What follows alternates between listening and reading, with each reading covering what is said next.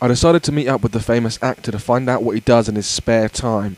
He said to me over the phone that he likes to pretend to be a police vehicle and chase other cars. I decided to find out a bit more.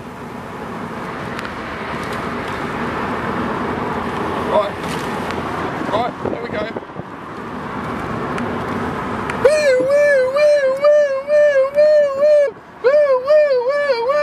Right, pull over, please. The old bill. You nicked it. You nicked your car. And I want to see your documents and your tits. Yeah.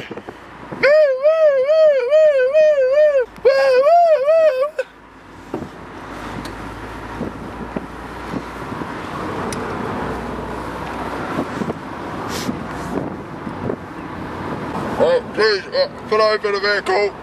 This is your second warning. Don't see it, you don't pull over, then I'll have to use a gun.